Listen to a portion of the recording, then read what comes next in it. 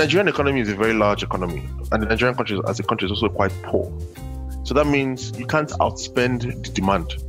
That's Chinedu Azodo, who we heard from in episode 2. He's the co-founder and chief growth officer of the mobility company Max.ng. We talked about market size of Africa's biggest and perhaps most compelling market, and Chinedu's sentiments on addressable market, particularly as a function of consumer purchasing behavior, is something that was echoed in a conversation I had with Ben White, the co-founder and CEO of VC4A.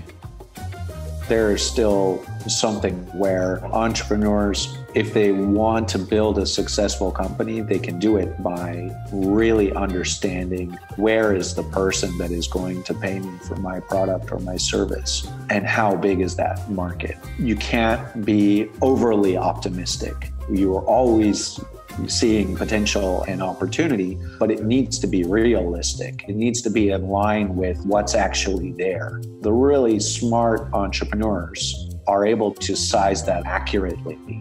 Last episode, episode 4, we talked about distribution, how companies are getting their products or services into the hands of their customers, particularly in an environment with less infrastructure than elsewhere in the world.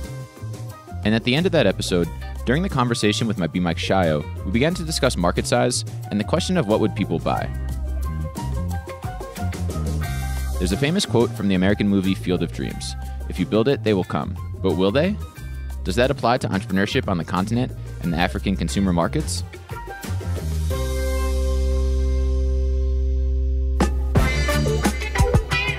You're listening to The Flip, the podcast exploring more contextually relevant stories from entrepreneurs around Africa. Welcome back to The Flip. I'm your host, Justin Norman. We're intrigued by the opportunity in Africa. Over 1 billion people on the youngest and fastest growing continent. But market size and commercial opportunity is a lot more nuanced than that. When talking about market size in this context, using fintech as an example, we're not only talking about how many people are connected or have the ability to be connected, back to the topic of distribution, but we're also then talking about how many have the desire to be connected, how many people then have the ability to use digital products, and of those people, how many can afford to use them. And if the end user can't afford to use them, who pays? Last episode, we discussed mobile distribution at length with Maxime Bayen of GreenTec Capital Partners.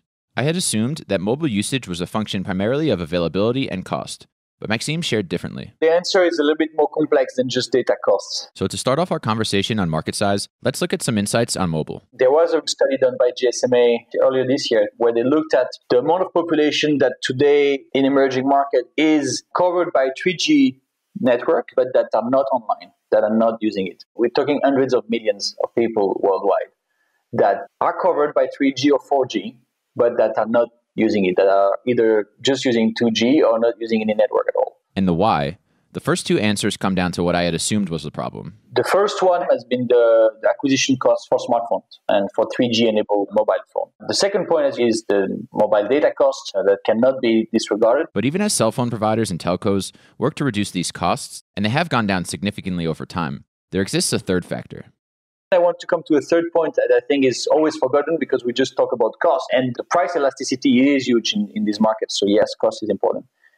But on top of that, you also have still a significant chunk of these people that have the coverage that could potentially afford a phone, could potentially afford data, but don't see the need to go online. Why should I get a smartphone and use the internet? I don't need that. Digital literacy is basically still a big issue. And so even if distribution is solved, and it sounds like telcos are actually doing a pretty good job of reaching customers across the continent. In most cases, when mobile operators acquire a license to operate in a given market, it comes with obligations as well.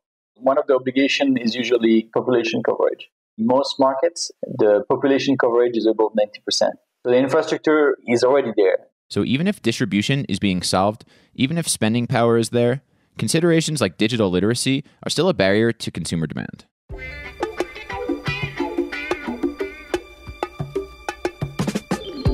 Maxime's insight on digital literacy is an anecdote to underscore the challenge and nuance related to the African market size conversation. It requires much further exploration. My name is Osarumen Osamuyi. I'm the author and founder of Subtext. In his work with the Subtext, Osarumen is taking a bird's eye view on what's happening from an entrepreneurship and innovation perspective around the continent. So we sat down to discuss how he thinks about the market size question. One thing we're seeing in African markets is that they are wide, but not yet as deep as they could be. People might look at Nigeria and see a country with 2/3 America's population, containing rapid growth. But with its 190 million people, Nigeria produces a GDP just shy of Boston, which has only 4.6 million people.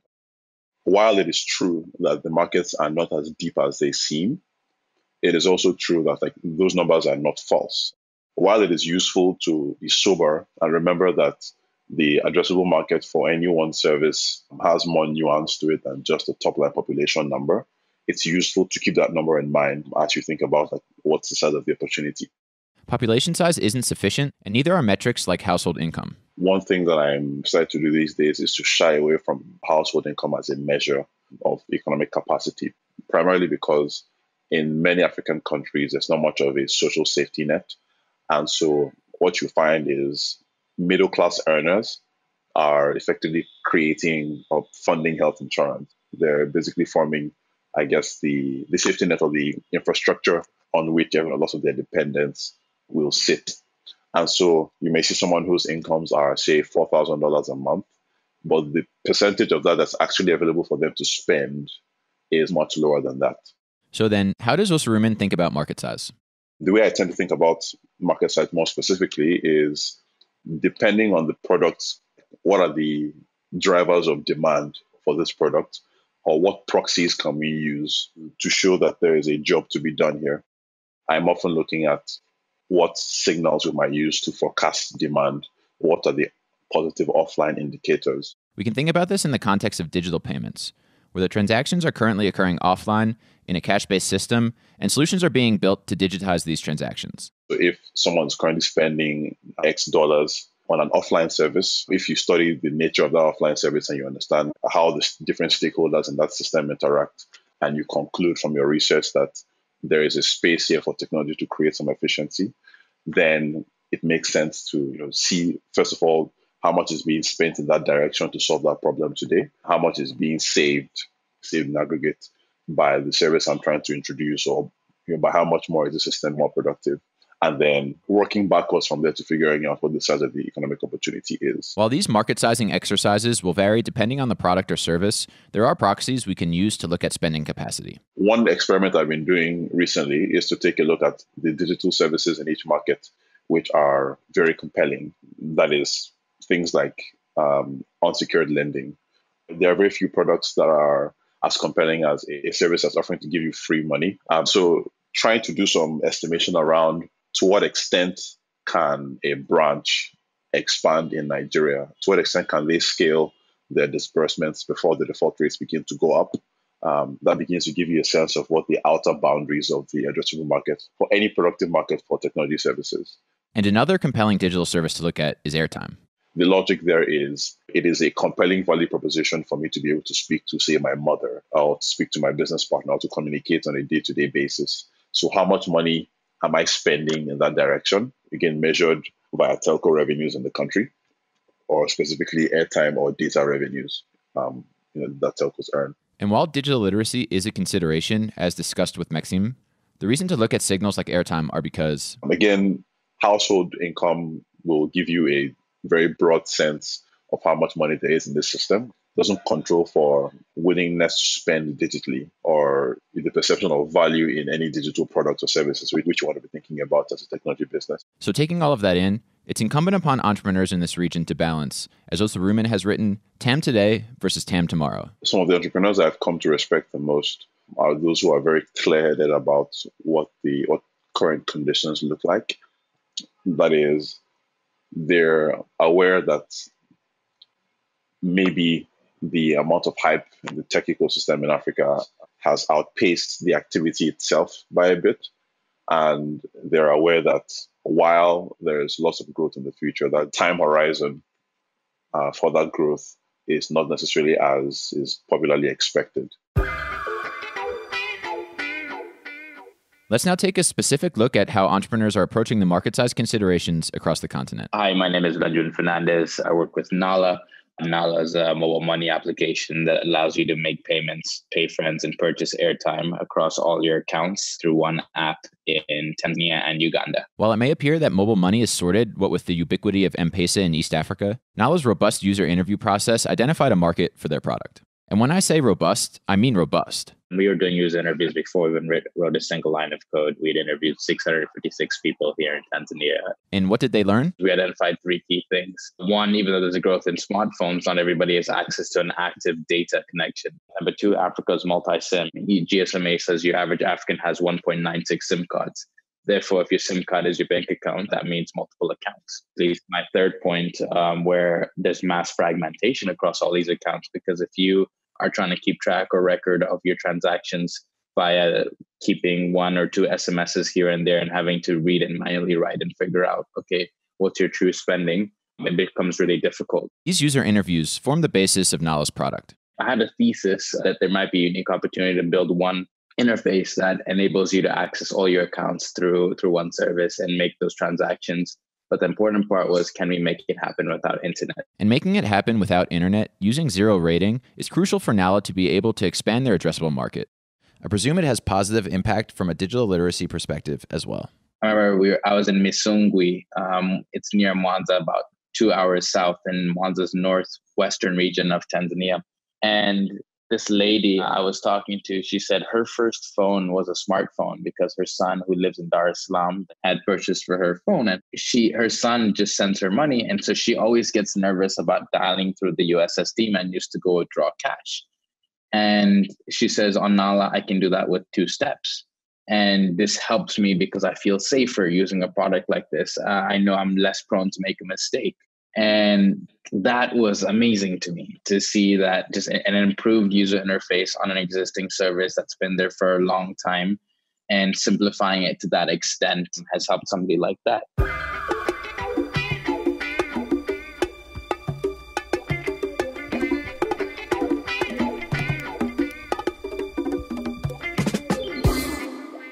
Sticking with payments, let's look at another African market, but one very different to Tanzania. The question is, what is the relevant payment method at this point in time? That's Katlego Maphai, who we heard from last episode, the co-founder and CEO of South African fintech Yoco. This question, what is the relevant payment method, is a crucial one for Yoco, who provides credit card readers, point of sale, and merchant services software to small businesses throughout South Africa. In the context of South Africa, where you had a really high card penetration, so like 75 to 80% of adult consumers have a card. It's really the primary wallet in this country. And a lot of that has to do with the fact that social grants are issued on prepaid MasterCard cards. So when looking at the South African market opportunity, on the consumer side, we have very high card penetration. But on the merchant side, when we started off a couple of years ago, we found that only 250,000 out of 5 million businesses were accepting card payments. Instantly, we see an opportunity in this misalignment. Only 5% of small businesses in South Africa had card readers, yet 75 to 80% of adult consumers have a credit card. 75% of the 44,000 businesses that we've onboarded across the country are accepting card payments with us for the first time. These are the folks who we target. We're targeting non-consumption. Yoco is targeting non-consumption. And by understanding their prospective customers' considerations and designing a product and user experience for these customers, they've thus far created a nice business out of targeting this delta between cardholders and businesses accepting card payments. But Yoco is also built for the South African context, and with the significantly lower card penetration elsewhere on the continent, it has implications on how the company looks at expansion. We're being very first principles about this. We want to be in a position where we're able to take our existing business model and target the same core customer in another market, wherever that may be. So for Yoco, that may mean expansion to other emerging markets outside of the continent. But for now, they remain solely in South Africa, presumably because of the market opportunity that exists here and because of their patience and diligence in selecting markets in which to expand. And since my interview with Katlego, they've also launched Yoco Capital, a product to provide working capital to their existing set of merchants, which allows them to further capture the South African market opportunity through expansion, not geographically, but through product and revenue streams.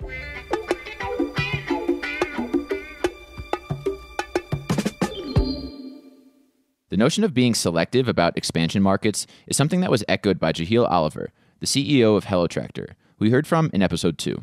There's just some fundamental things about the business that they either have to translate or you just don't go into the market. But because you can't build a brand new company every time you go into a new country. And similarly to Yoco, Hello Tractor is targeting non-consumption. The technology is what kind of makes it a product, but building out a market requires so much more than just lines of code.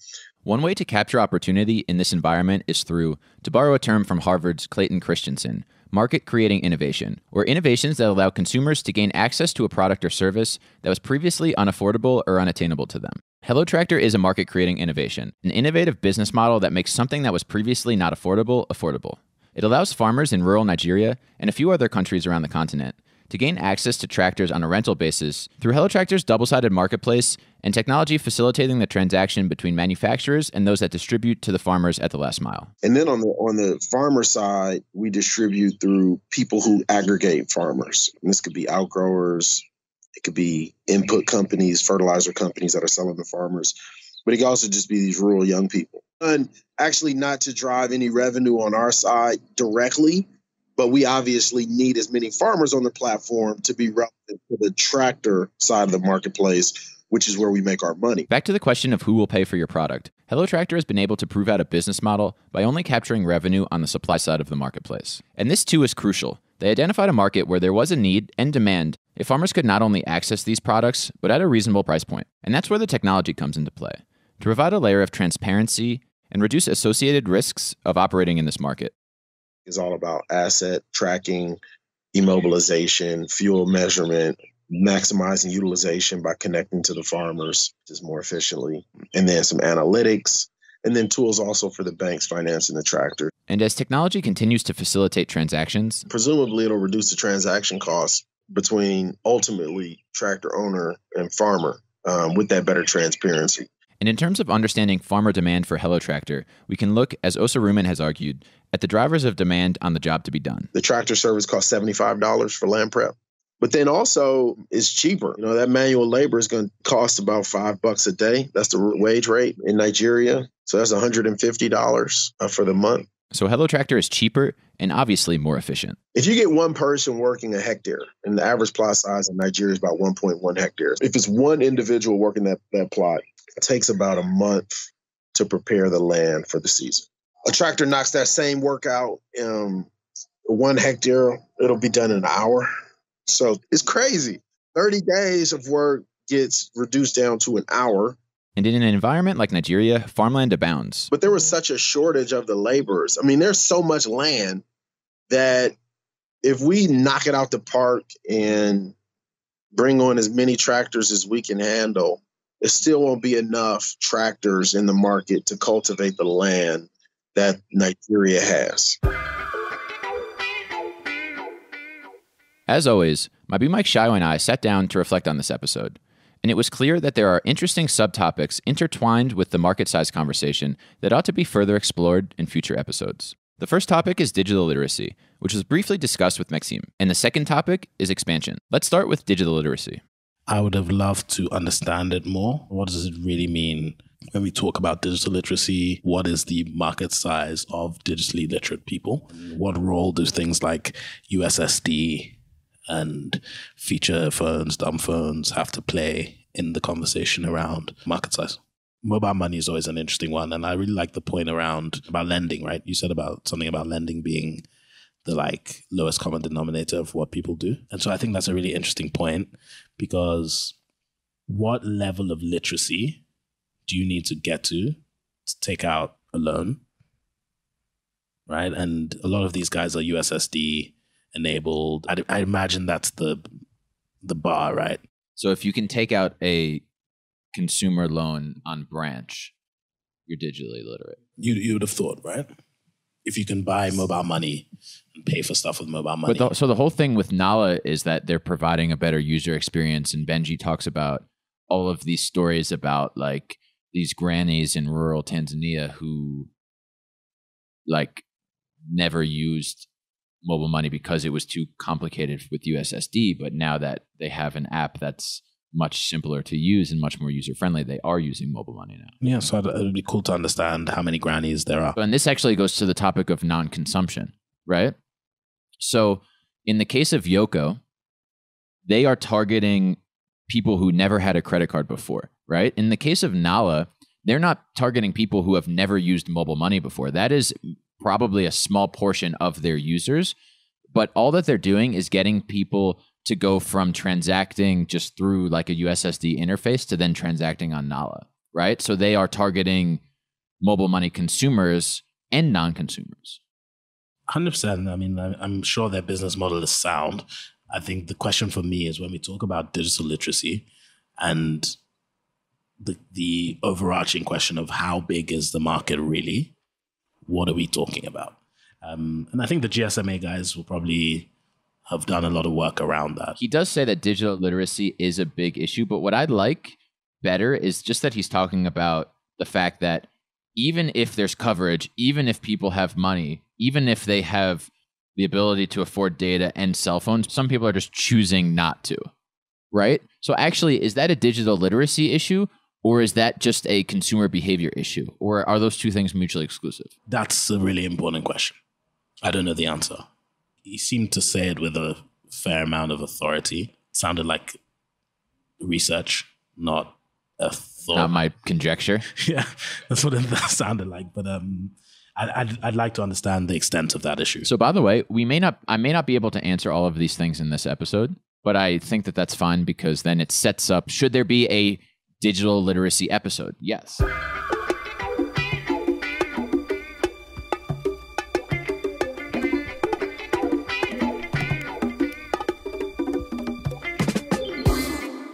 The most interesting talking point that I've heard about OPay, for example, is the fact that they are doing a huge job on behalf of other fintechs by going into all of these other markets and spending a lot of money to sort of like change customer behavior, right? Or sort of create like more of an interaction with mobile money and with agent networks and whatever else they're doing. And that the benefit to the ecosystem is that they're doing the customer education on everyone else's behalf. Yeah, no, but I feel like we've had this discussion, right? It's the same thing we've been talking about around these kind of the distribution costs, right? So it's cool to have people doing it. I always say this, I'd prefer if only one person was doing it and that was their business. It's rare that the same person who makes roads makes cars. And I think if you want to make good roads, you should probably just focus on building roads. And if we just all collaborated a bit more and talked to each other a bit more, there'd be less people all building roads. So when you get an OPay, yeah, I think maybe it helps. And whether they're good at multiple things or only good at roads, like, you know, there could be fintechs who are well positioned to just ride on their, you know how like when the ambulance comes through and then everyone sort of like parts and then there's the one car that always follows the ambulance. In Nigeria, that looks slightly different, but I feel you. And maybe there's an opportunity to, if OPay is spending to create the depth, right, to widen the addressable market in Nigeria, whether or not they succeed, they could succeed at their fintech thing, but that doesn't mean that there's not a whole host of other products and services that can be sold on the back of them educating the market and building the roads. And that's exciting, actually. In the context of sort of like OPay and these big companies doing the work, right, on behalf of the ecosystem. So there's things about like Andela had to sort of pivot. They raised a lot of money, then fired a bunch of people, right? Jumia just shut down 3 countries in the span of 2 weeks. So in that context, did they get market size wrong? I think, and this is actually my general view on this expansion question, it's a similar kind of thing. I think the allure of the 1.3 billion population, in addition to the nature of and blitz scaling, lean startup methods of building technology companies, especially, leads to a little bit of a fallacy. My feeling is that having seen a lot of decks, met a lot of founders, and been in this for a little while, you can raise money off that 1.3 billion story. Right. And then you have a lot of money. And then you also think that, or your mode of building is one of fast iteration, move fast, break things, work it out when you get there. And my feeling is that a lot of people won't get there because it's not really real, right? And we're not being realistic about it, right? The amount of expansion raises that I've seen versus the amount of expanded companies is ridiculous, right? It's so difficult to actually create or replicate businesses across the continent. And you certainly are not going to do it just thinking that it looks like doing it where you came from. That's a great point. It's a question, and this is something that Osarumen and I talked about, but that didn't make it into this episode, but maybe should, or at least we can speak to it, is it's a question of, did Andela obviously had to pitch the Pan-African narrative in order to raise that $100 million? And they had to say we're in Egypt and Rwanda and Ghana and Nigeria, right? So they have 1,000 developers across 4 countries, which is a nicer narrative than 1,000 developers in Nigeria. So they had to, right? It's the game. And I guess it's a question of, and maybe this is a question for the VC episode, is the game then a detriment in that respect? I think if you raise enough money, you could probably get there. So maybe I'll add another corollary, which is 1.3 billion plus lean startup-y blitz scaling approach plus general low amounts of capital available to you equals, but guys like Andela, I mean, I back them, they've got a fuckload of money to get this wrong literally 10 times. The other thing that Osarumen said was, so he works for Africa's Talking. They're in 17 countries. The majority of their revenue still is from one single country, their home country. So they've expanded and everything else, but you can never, he said something to the effect of like, you can never replicate, I think that's to me one of the most important parts of this market size question is like that expansion question. Yeah. Expansion is going to be a separate episode altogether. It has to be. Yeah. Episodes on digital literacy and expansion coming in 2020.